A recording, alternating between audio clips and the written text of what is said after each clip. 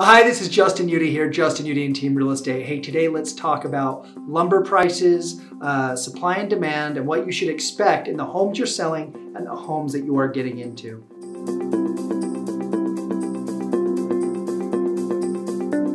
Folks, let's go over a couple things about the lumber prices. Now, there was a really great article in Deseret News, and I want you to just take a quick look at kind of their graph about what's happened with lumber prices, OSB prices, studs. There has been such a change, and I don't want you to just think about those materials, but materials in general have increased. So this is the one thing I want you to think about. Typically, the home you sell in, the market and the home you sell in is the property you get into. But one of the things, and a word of caution with new construction, is you are selling your home at a premium, but often new construction prices are adjusting very drastic per supply and demand. So is this something to worry about? I will tell you a couple different things.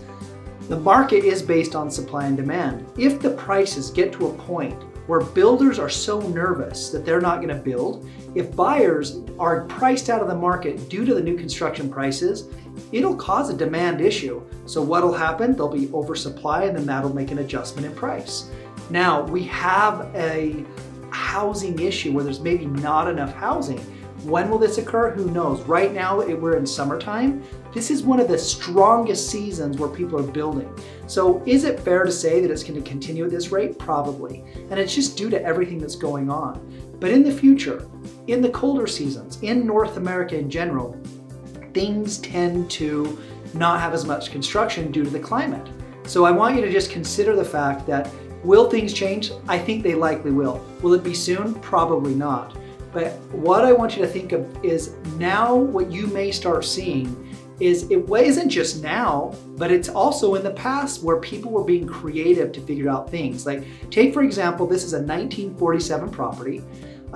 In the walls, you can see it's actually reclaimed wood. They reclaimed the wood, and it's throughout this property in downtown Salt Lake near the university where they put those in. There's another article that talked about builders starting to build with bamboo because that product is cheaper and it's just as durable. So consider the fact when people start making adjustments on different materials, just do your research, know what they're looking at, know if it makes sense, and just consider that as you're evaluating a new construction property, renovation projects, keep in line. We had a client reach out saying, hey, I want a cost plus, but I want a fixed cost. And it's like, listen, you got to decide what you want, because if a builder tells you it's going to be a fixed cost, they're going to leave a gap in that pricing, not knowing what the market's doing. They don't have a crystal ball. But if it's cost plus, whatever that cost is, they're going to add their amount to it. So just know what you're looking for, know what you're asking for.